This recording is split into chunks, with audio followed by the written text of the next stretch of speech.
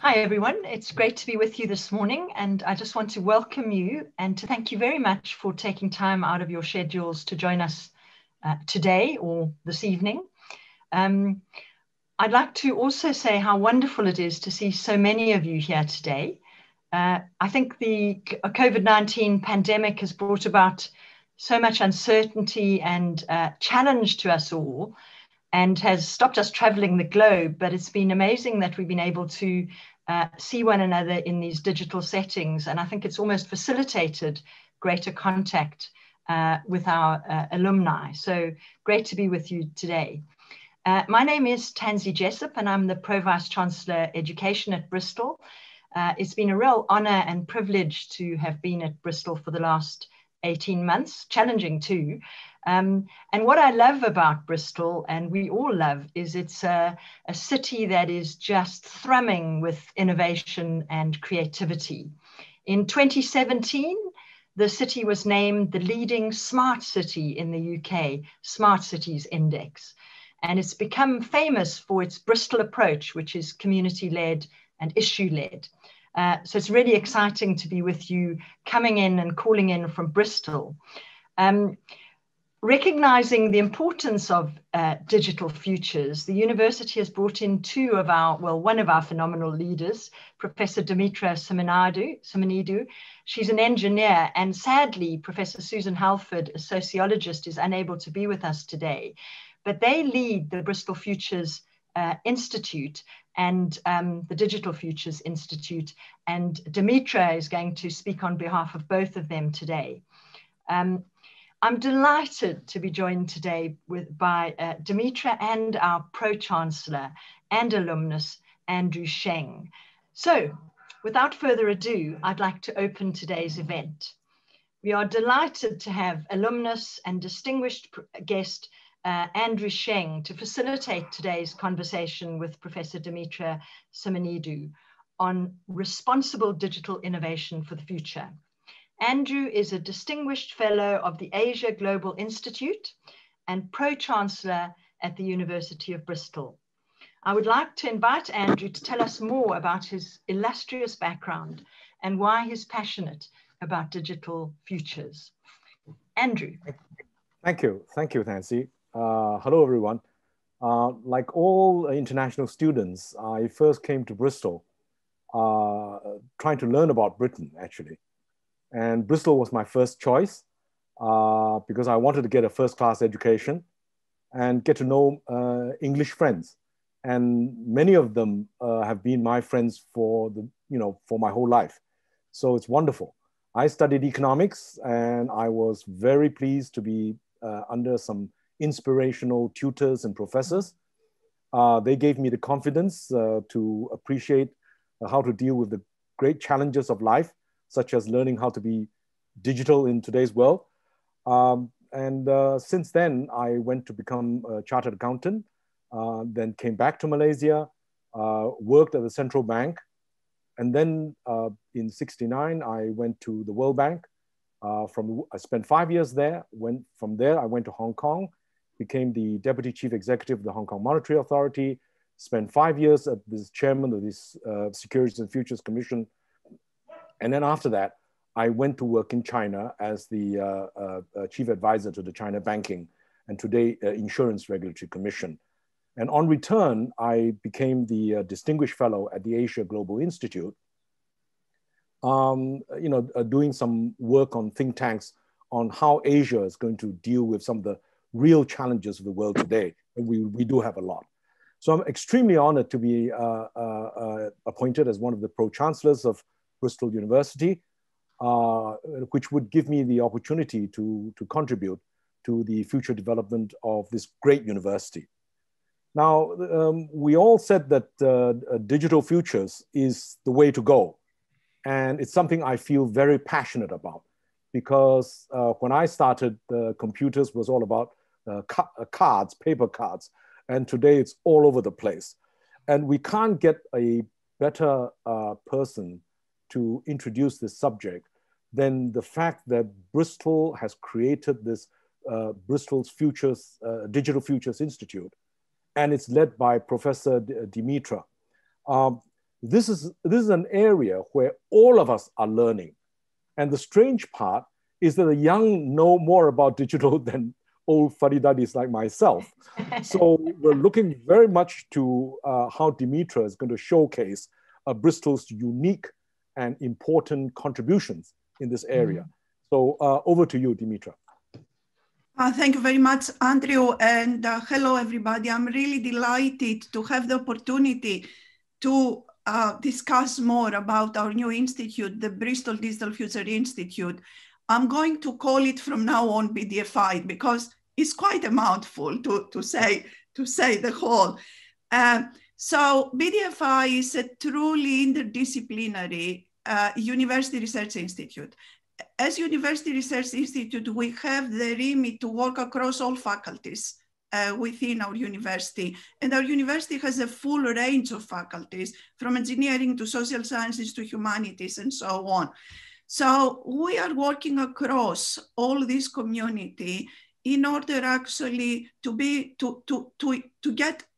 informed across all these disciplines and develop methodologies to drive digital innovation for the future. Now, let me go a little bit on the very short history of BDFI. We were only established last year in 2019. We have been founded by two initial faculties, although we are working across all, as I mentioned. So the Faculty of Social Sciences and the Faculty of Engineering. And this actually is very much also mirrored into the leadership of our institute.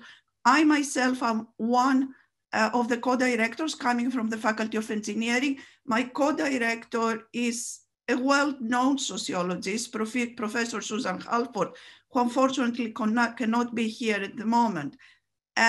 So we have been also very privileged to be funded quite generously by a public organization in the UK called Research England, and also co-funded by 27 partners, including big tech industry, but also community organizations and the third sector.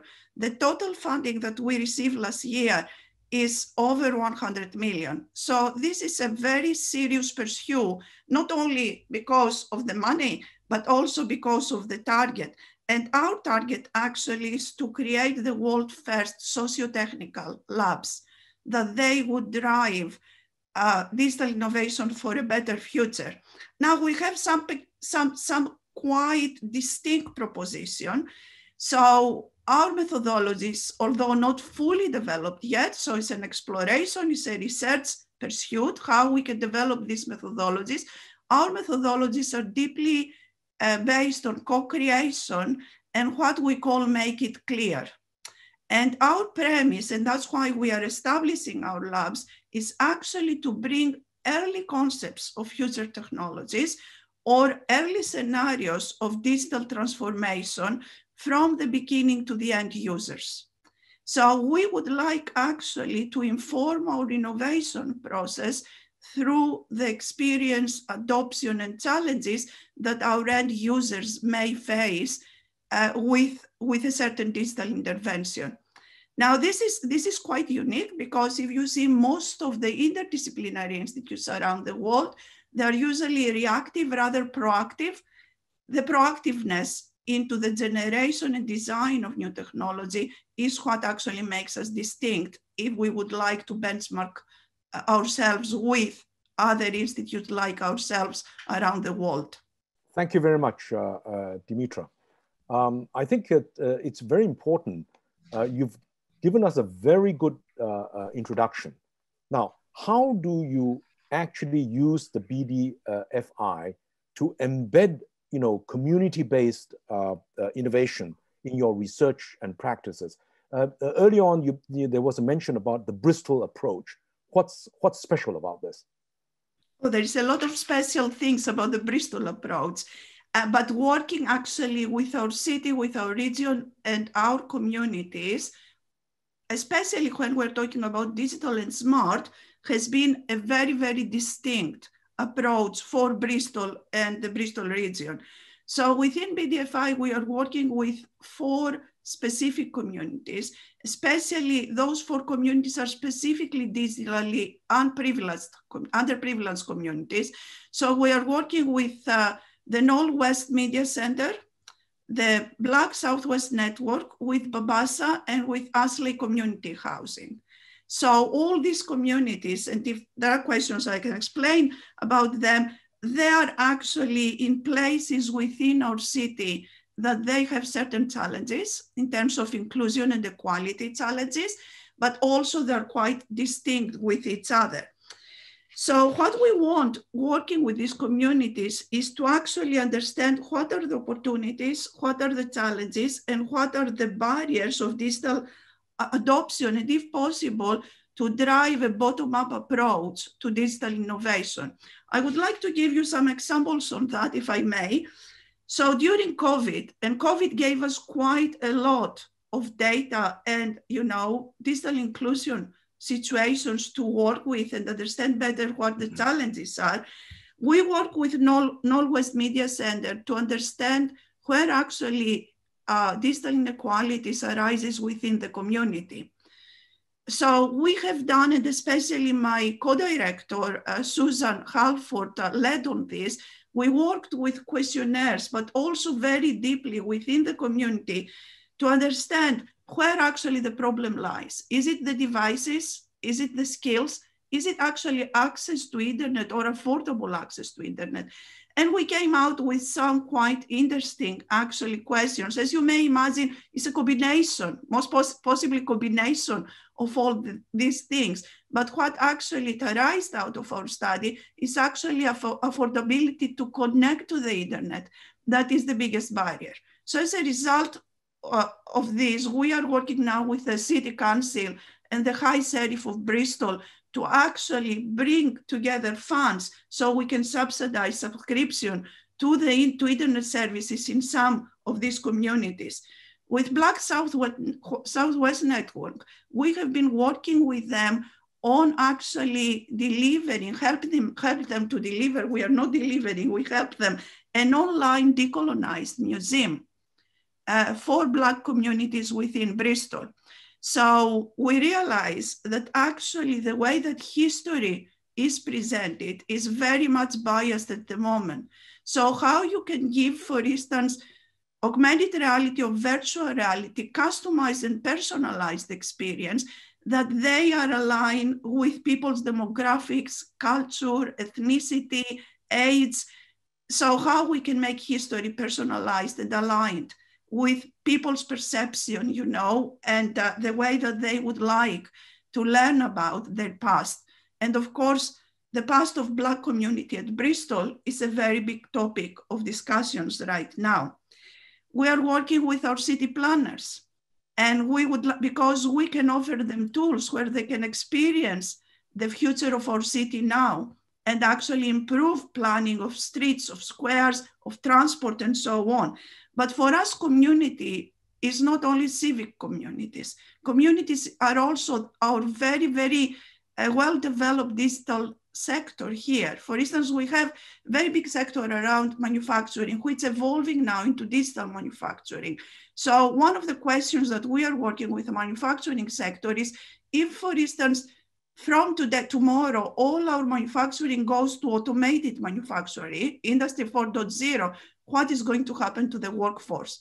And how we can develop, for instance, skills to our workforce, within our workforce, in order to be able to be prepared for that digital transformation.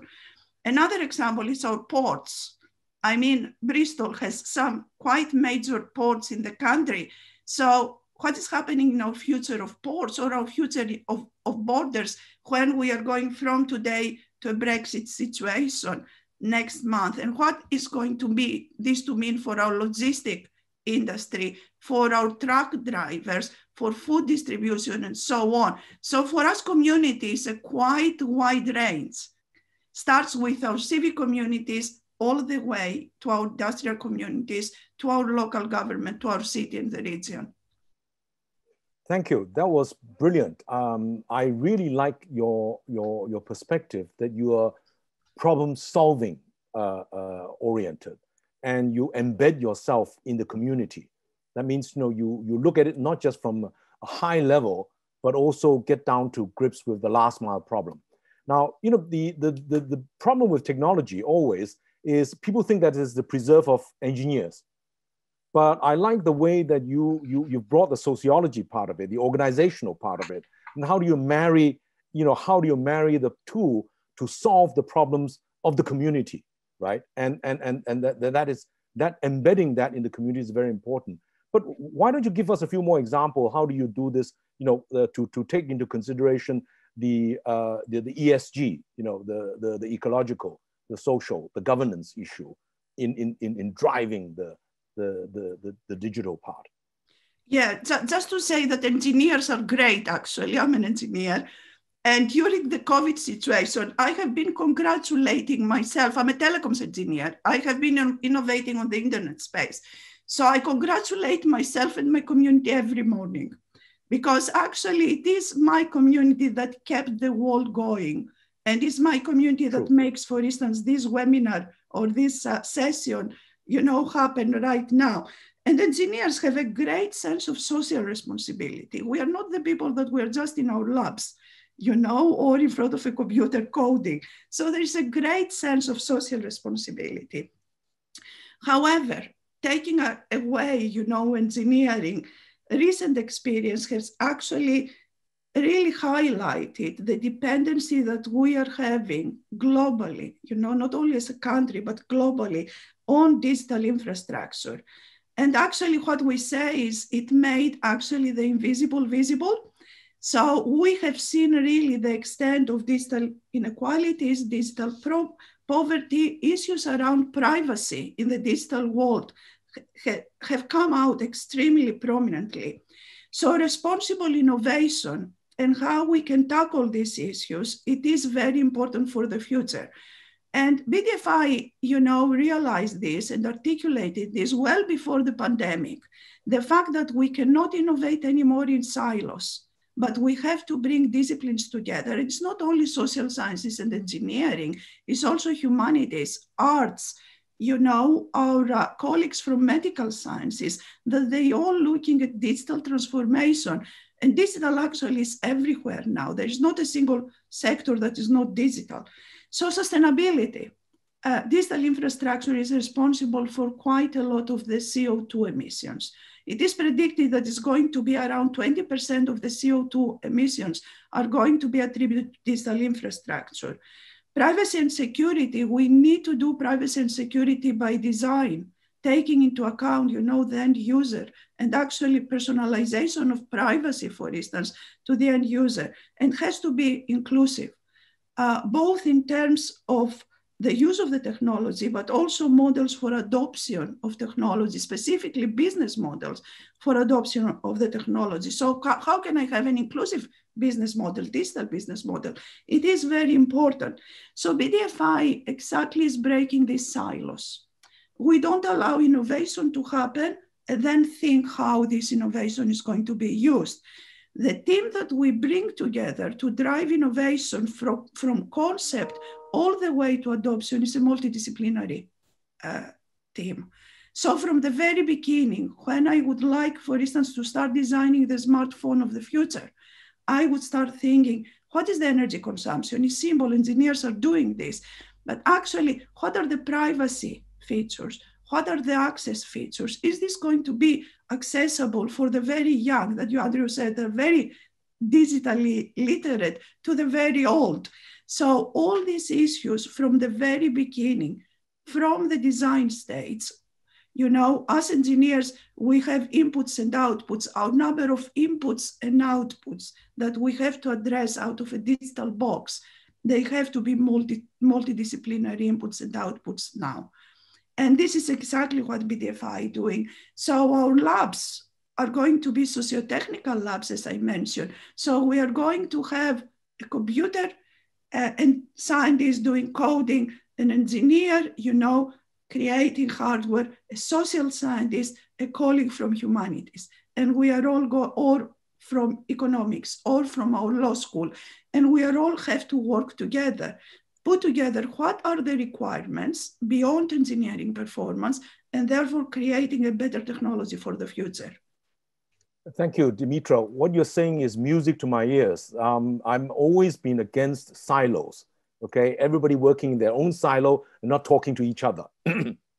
However, Andrew, this is not easy to be done. We don't have the kind of education right now to make this happen.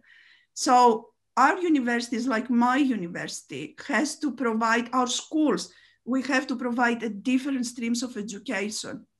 So people, they have to come with more interdisciplinary awareness to be able to speak at first the same language before we start doing what we are trying to do here. Right. Because what you're saying is actually, this is multidisciplinary, right? You know, you're really creating a platform to get people to talk to each other. That's you right. know, we talk to it in digitally, but actually digital itself is a moral issue, right? I mean, the pandemic is a moral issue. And if we, you know, if we can talk with different languages and get everybody on the same page, then we can work together. At the present moment, as long as everybody's saying, you know, I don't like you, you don't like me, you know, we're not going to work together, we can't solve many of the problems that we have. But because digital is so new, everybody is interested in knowing about this, we can break that barriers down. Now, so the key question about technology is about the concentration. You know, at the present moment, only a few actually, you know, sort of hold the big platforms, right? Something like about 80% of the profits of the digital space is made by 5 big companies, as we all know. So how do we ensure, from your perspective, this democratization of technology? Oh, democratization. So let's go to what I feel democracy is and see how BDFI actually address this. So democracy first means my voice matters. So what we do within BDFI is actually we bring the users of the future technology as part of the co-creation process from the very beginning. So we actually create technologies with the people that they are going to be using the technologies. And I mentioned people is not only people, as I mentioned before, they are the straight consumers of technologies like yourself and myself, but also is, you know, the industrial sectors, the public sectors, the cities. So if actually the end user voice matter, that is a first step of democratization of technology. Now, the second part of democracy is actually transparency and trust. So how I operate digital infrastructures in a transparent way. I mean, we spend so much time on neutrality of the internet, which we are losing now. And, you know, and then in a trusted way, how everybody could feel that digital is transparent and trusted is a very important part and key questions of the BDFI. And also, democracy is by definition a foundation for a better future. So creating sustainable technologies, resilient technologies, and secure technologies, there should be, you know, a requirement for every single bit of technology that we are producing. Again, I go back to socio-technical. If we are actually established socio-technical methodologies, all these things would come together because socio-technical methodologies means participatory, it means transparent, it means trusted, it means responsible in terms of sustainable and in terms of resilient. So those are the main elements that we're putting forward in order to make actually, to democratize the future of digital. Great. I think, you know, can you give us an example of one group that you're working with at the very small micro enterprise level or the, you know, NGO level that represents this type of work that they're doing? Because I think, you know, people see it conceptually, but it would be very nice if you give an example of the collaboration between the private sector, the government sector, and Bristol University. Yes, I'll give you the example of the Northwest Media Center, which is a community organization, it's a third sector organization with actually a very, very big focus on digital within their community.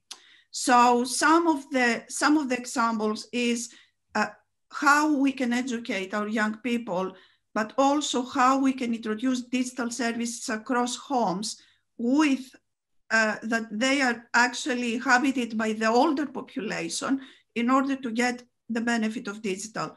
So we are working very closely with this organization, but with the way that we are working is that actually we created a digital hub within the organization.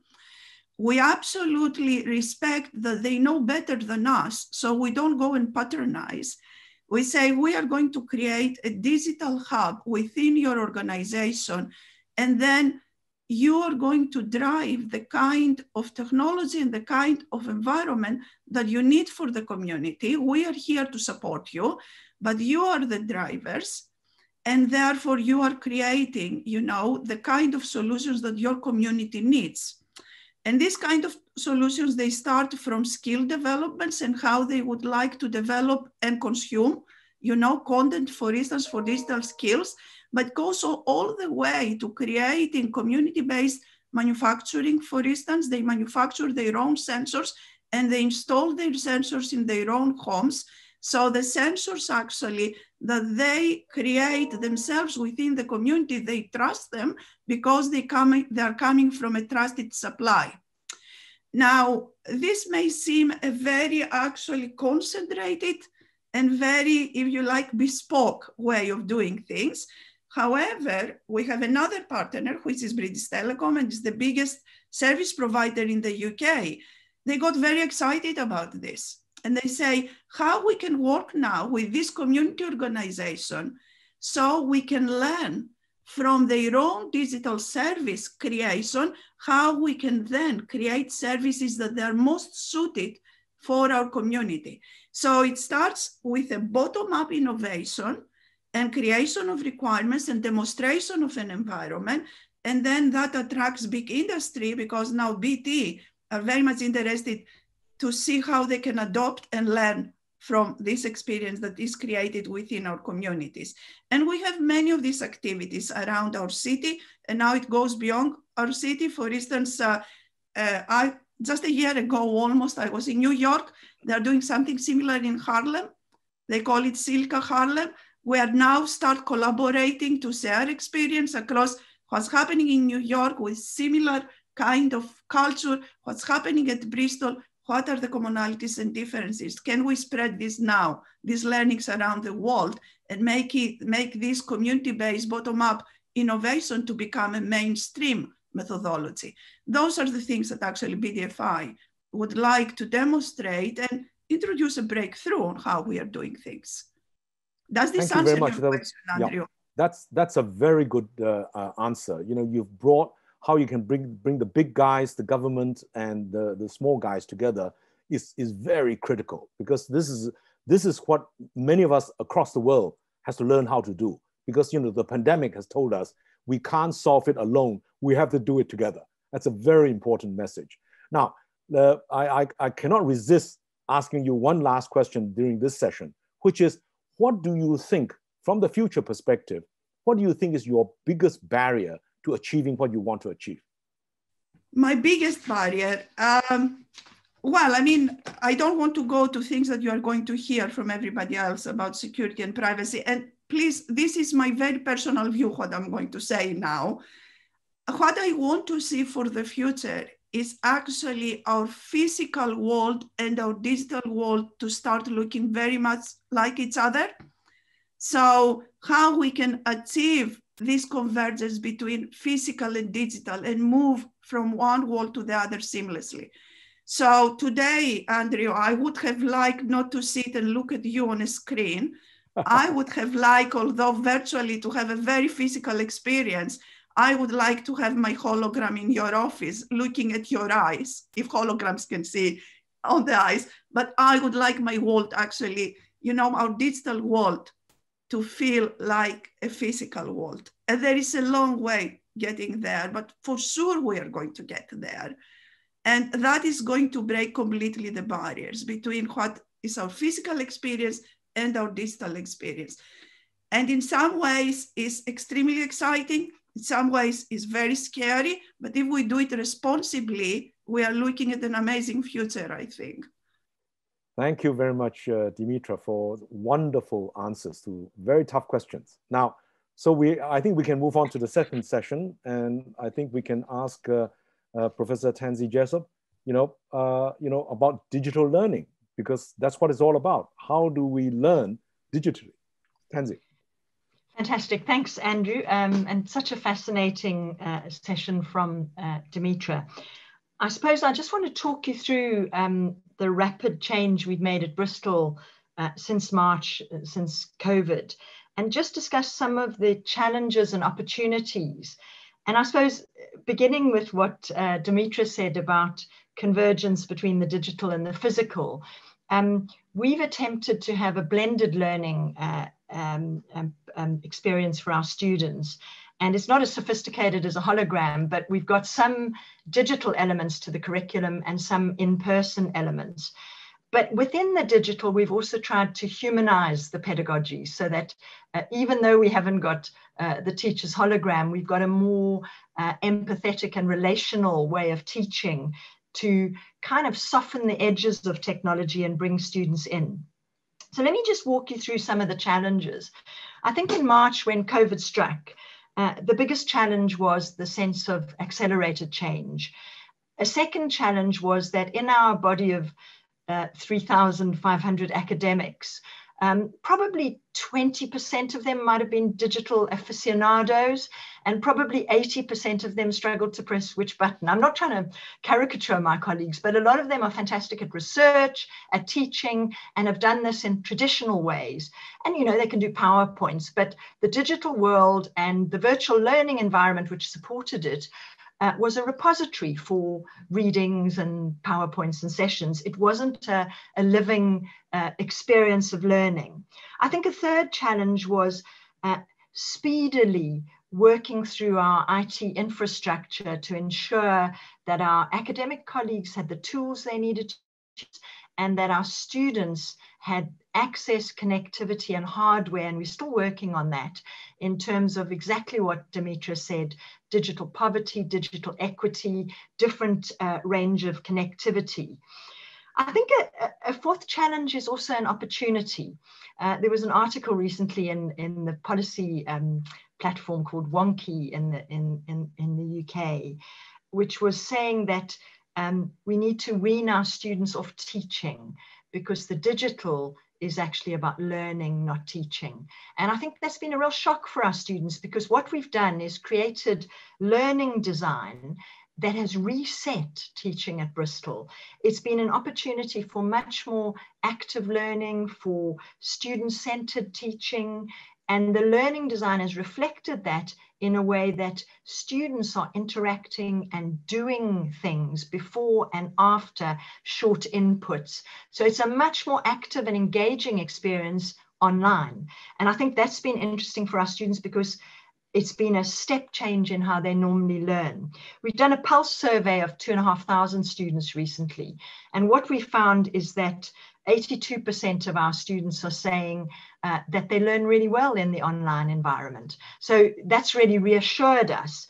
When I think about colleagues, and I'll just, because a lot of you might come from FM, from economics, finance, and management, I just want to talk you through how some of our colleagues in economics have humanized the curriculum. One of my colleagues, called Pavel Kuchar, talks about small things that make a big difference. And at the time we transitioned to online learning, he read a book called Small Things in the Digital World. And so in a traditional setting before, he'd always asked first-year economists, he'd said in the first session, so why are you studying economics? And he said they'd be sitting in a circle in a small group. And the first student would say, I want to be a banker, like Andrew. And then the second student would say, oh, I really want to know how to read the Financial Times.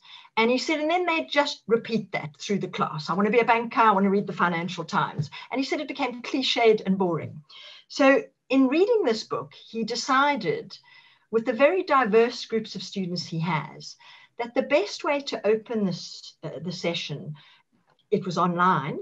And he said to students, I want you to give me the story of your name. Tell me your name and we'll do a thing around the story of your name. And he said it was earth-shatteringly different because you had a Nigerian student with a Chinese student, with an Indian student, with a British student, with a Scottish student, with a Greek student, with a South African student, all with particular stories that attached to their names.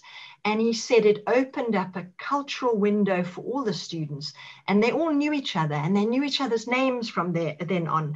And then, you know, the level of empathy and humanizing the curriculum in economics had started with that group of students.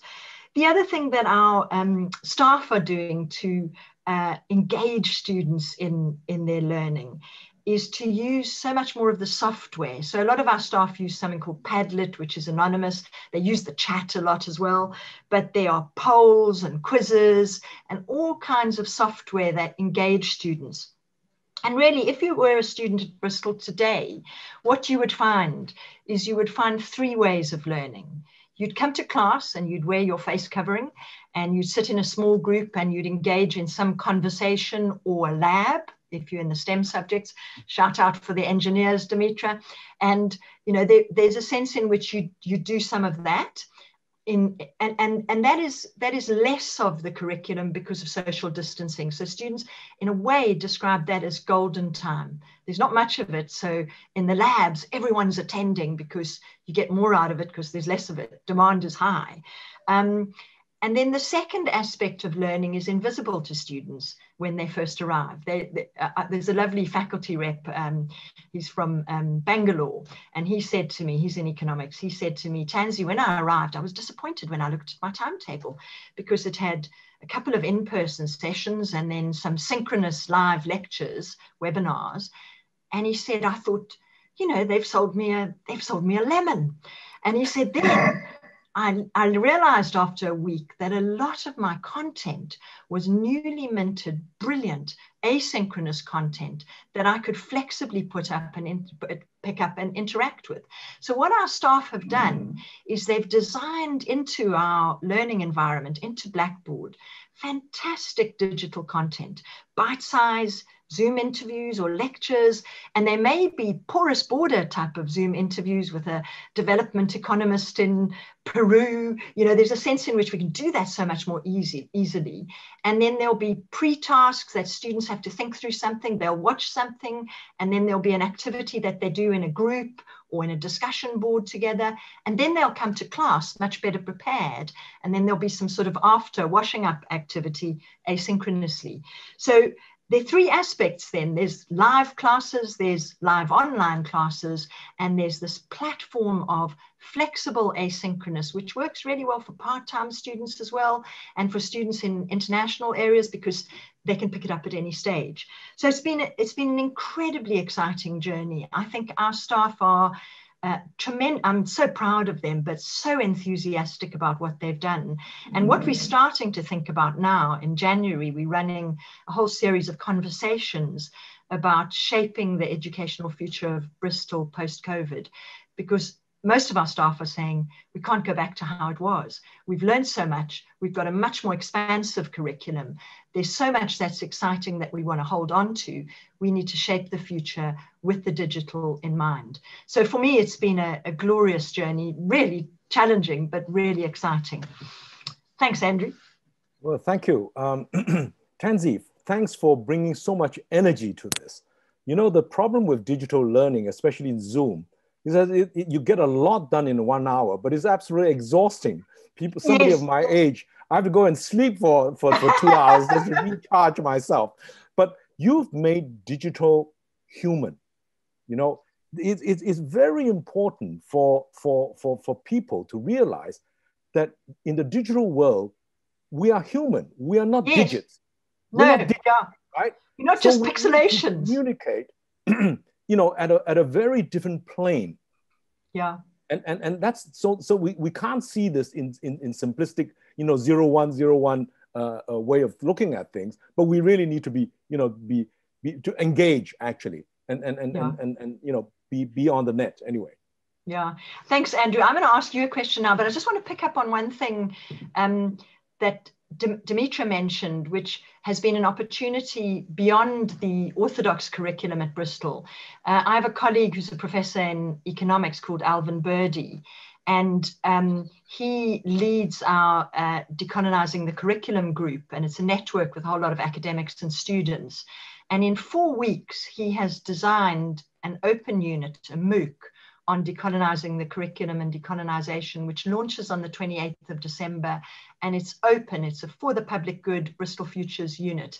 And there's another one coming down the tracks called Migration and Mobilities, about refugees, that he's helped our Migration Mobilities Bristol group develop. So the opportunities of the digital to have a much stronger social justice footprint that is interdisciplinary are just enormous, really exciting. So sorry, Andrew, I came back on that question, but I'm gonna ask you a question now, and start the Q&A if that's okay. I've got a pre-prepared question, and I think I'll go straight to Andrew and ask him a geopolitical question, really. I mean, he's been with the World Bank and the Asia Global Institute. So this is the question for you, Andrew. In the next 5 years, will Southeast Asian nations have to choose between a China or a US-centric digital world? That's an excellent question. Now, we had Secretary of State Pompeo going around the region saying, you must choose. Where, you know, you either choose China or you're going to choose America. And we're going to have splinternet. You know, we're going to have technology in which, you know, China is going to be cut off from this or that. And do you know what the biggest response was? The biggest response was, we don't want to choose. We in Southeast Asia want to be friends with everybody. We don't want to choose, right? Why should we be forced to choose? Now, your point about the world today, we need to, this idea of decolonization, actually is not about decolonization. It's about that, you know, you really need to look at things from multiple perspectives, not just one, right? So, you know, the science and technology way of looking at ways is very good. But what did this US election tell us? That 50%, or 47% to be exact, don't believe, you know, in facts and logic. They believe on emotion, which goes to tell us that we must be more humble in accepting that the world is very diverse, increasingly so, right? It's increasingly going to be many different cultures, many different values, many different perspectives. And therefore, asking somebody to say, you must stand on this side or you must stand on this side. Human beings have been wanderers from day one. We wandered out of Africa and then we changed, and we're changing every day. So we're very diverse. We cannot be just white or black or brown or yellow. We are, you know, the one lesson from DNA studies that I studied was nobody's pure. We're all mixed up. Yes. And therefore to insist that this is only one way is right or the other way is wrong, I think is a wrong way to teach our young. Because only by cooperating, only by understanding that we all live in one planet, and if we destroy this planet, we all lose. Okay, so you know, let me say this: we should, you know, the world is actually changing because we are all hybrids. You know, we move from one standard to the other. You know, and one standard may be a winner. It looks as if it's going to be winner take all, and then suddenly a COVID comes and flattens everything, right? So, you know, life is changing all the time. So I'm not a believer in, you know, this is absolutely good or this is absolutely evil. You know, there is good in bad persons, and there are bad things in good persons. And as we all know, the road to hell is paved with good intentions. Okay, so you know, what we really now need to do is to talk and say, well, we agree to disagree, but we're not going to fight over this. We agree to disagree, and let's see whether we can work to solve our common challenges. And that's the more important part, not fight. Brilliant. Andrew, what a almost Nobel Peace Prize winning answer from you. No. I'm just a wild kid from Borneo. No, but thank you. A really interesting answer, and textured about the, let's not do the binaries, let's not have the polarization, but let's draw on our diverse human community to solve the challenges. Absolutely.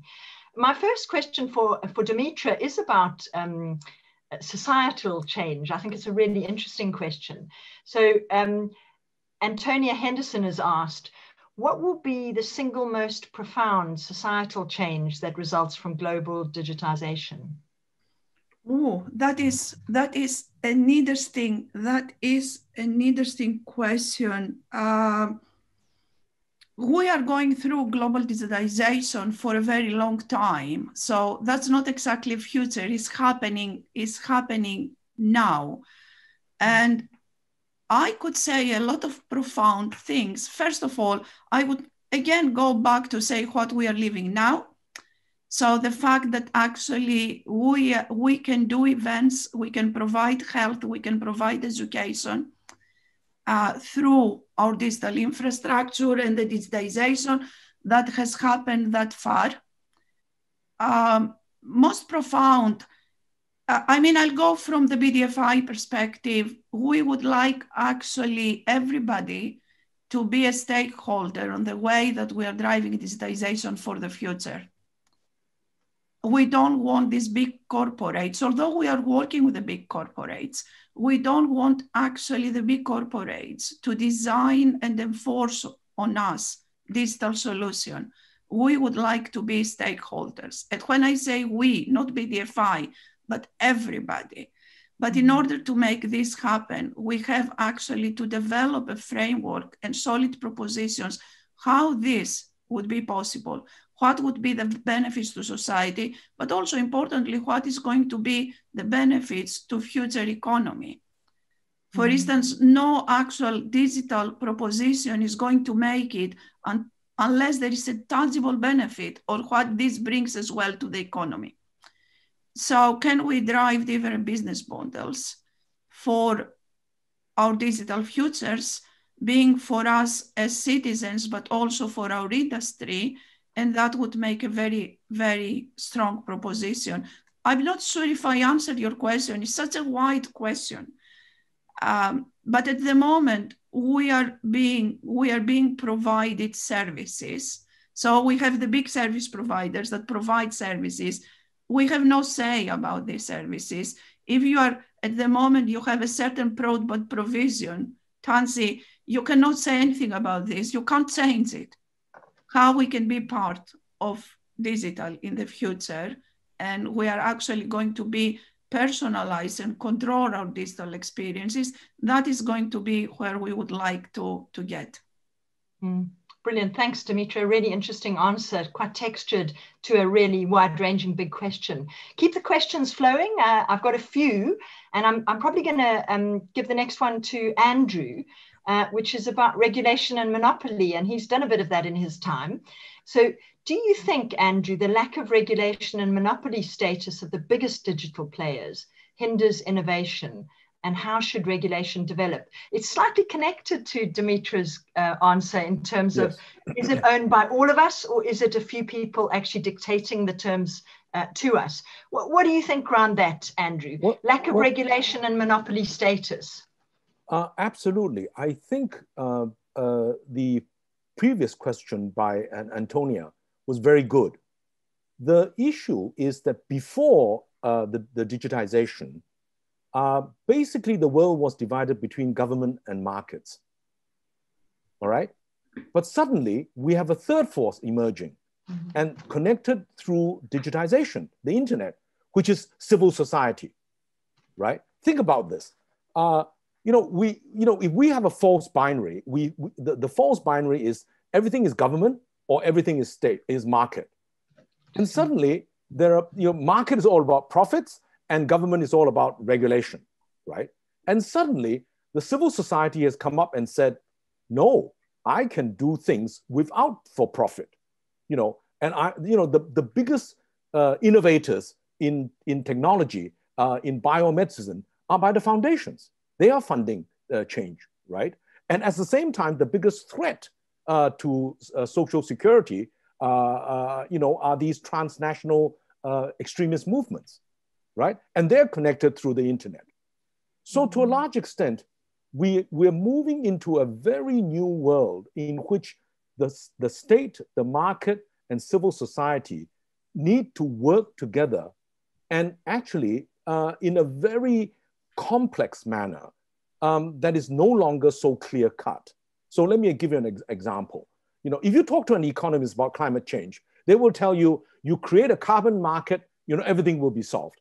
Well, somebody said, well, you know, some investment bankers will make a lot of money from the carbon tax. I mean, sorry, the carbon market, but a lot of people will be cheated. Okay. So on issues of privacy, on issues of protection against cybercrime, you need the state. But how do we get the rules to be agreed upon? That will depend upon civil society. Because, you know, the market is vested interest. Of course, I want to protect my interest and I want to collect all your personal data so that I monetize this. But, you know, I will raise my hand as a civil society person and say, hello, you know, we can't allow you to be a monopoly, right? And then you get to the government, and the government says, well, you know, all my elections are funded by big money.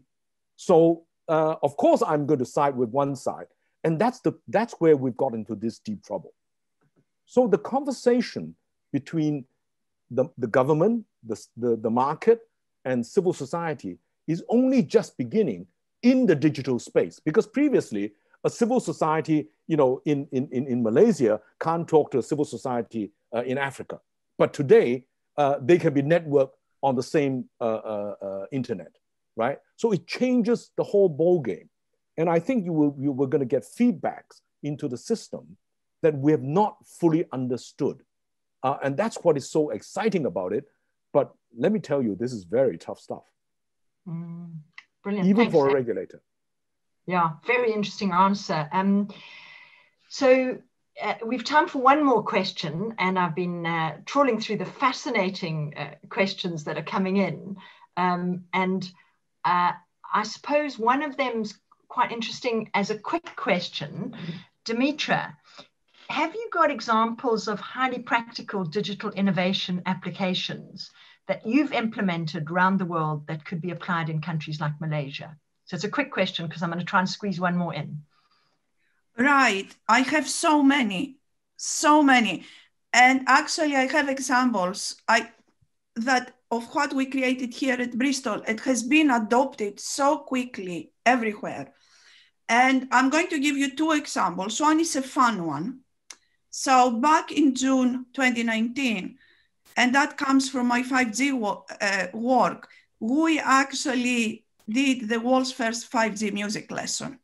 So we have a very well-known musician in the UK called Jamie Cullum. He was launching his new album. He got in touch and he said, can we use your 5G networks to actually teach musicians one of my new songs? And we demonstrate this. So he was in the London Amphitheatre in the City of London. We engaged musicians at Bristol and Birmingham. They never met before. You know, they met together over these new super networks. And they jumped together and then they performed together one of Jamie Cullum's songs. It was an amazing experience. And let me tell you, if we use this Zoom session, we cannot do this because we cannot synchronize to jump together in music. We cannot do this. So that was a world's first. What happened next is actually we had BBC Proms contacting us. We had Massive Attack contacting us because they wanted to do a virtual around the world performance. Andrew Lloyd Webber, you know, he did a piece for us, and you can see something like this, how it can take by storm, you know, the music industry, but also the future of teaching, the future of education, music education could be transformed, not only at Bristol in Malaysia, but all around the world. Second one, and this has been adopted in many places now, we actually installed AI, special AI in our surveillance cameras in Bristol Harbour site. We have a lot of students before the lockdown. They were going there, they were getting drunk, falling in the water. And as you know, Tansy, we have a lot of deaths or injuries because of this. So we have done this installation of quite simple AI solution in our thermal cameras in the harbor side. And actually we connect these cameras back to the Bristol Operations Center, which are sitting all the monitoring for critical services. So we had one Saturday night, two of our students falling in the water. They were picked up very quickly. We were all over BBC News. 5G cameras, you know, just saving lives. They were not even 5G cameras, but they saved lives. This algorithmic work, which is actually, is being now adopted to so many places that they have water and students, particular water students, is a lethal combination. So those are big, small pieces of things that we've done them. A lot of those were fun. They were done by our students, but with that focus on society and the real problems and real fun, with the Jamie column was real fun. And those have been adopted everywhere. We never thought that music experience, how relevant was going to be during COVID, for instance. Brilliant examples. So those are two examples. I have hundreds of examples. And I'm sure that actually most of these examples are very relevant to Malaysia and everywhere else in the world. Brilliant. Thanks so much, Dimitra. I'm sure if people go onto your website, they can find more examples. They can find, or they can contact me directly. I mean, we have videos and we have stories and all this, quite a lot of material. Brilliant. I'm afraid I was thinking we'd squeeze in another question, but the story is great. And I'm sorry, I was actually going to ask the question about AI and employability and its negative impacts, but I think I'm going to leave that. But I want to say thank you. I'm sorry we didn't manage all of the questions. There were so many good questions, and I'm really sorry we didn't answer the questions about schools, but we'll perhaps think about them and craft a little response. But I want to thank mainly Andrew and Dimitra for joining us today. I think it's been a brilliant session. I think it's been groundbreaking theoretically, and just thinking through these big issues with two of the world's experts. You know, I just think it's been an amazing session. I hope that all of you have really enjoyed the session and found it interesting and feel proud to be part of the unique and important work that Bristol is doing to transform digital technologies. I know you can't come and see us in person, but please stay in touch with us. If you haven't yet joined Bristol Connects, you can do so on the website, and there's a busy program of digital events which can be found on our website. We'll be logging off in a moment, but for anyone who would like to stay and say hello to our alumni, the meeting will be kept running for another 15 minutes, and you'll be able to use the chat function at the bottom of your screens to network with each other. Do keep in touch, stay safe, and keep well, and enjoy the rest of your day or night. But it's been brilliant being with you. Thank you so much. And special thanks to Dimitra and Andrew, and to the Alumni Association, and to all the participants who've given of their time, I mean, the attendees, to give questions and thoughtfully contribute. So thank you very much. It's been brilliant to be with you. Thank you. Bye-bye. Bye.